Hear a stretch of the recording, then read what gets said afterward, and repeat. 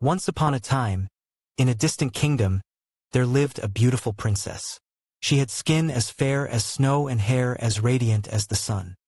Her father, the king, wanted her to marry a prince from a neighboring kingdom, but the princess was not interested in any of the suitors who came to court her. One evening, as she wandered through the forest, she came across a frog sitting by a pond. The frog spoke to her in a kind voice, telling her that he was actually a prince who had been cursed by a wicked sorceress. The princess was hesitant at first, but she saw the sadness in the frog's eyes and decided to agree. As soon as she did, the frog transformed back into a handsome prince. The princess was overjoyed, and they were married in a grand ceremony. And so, the princess and the frog prince lived happily ever after, proving that true love can overcome any obstacle.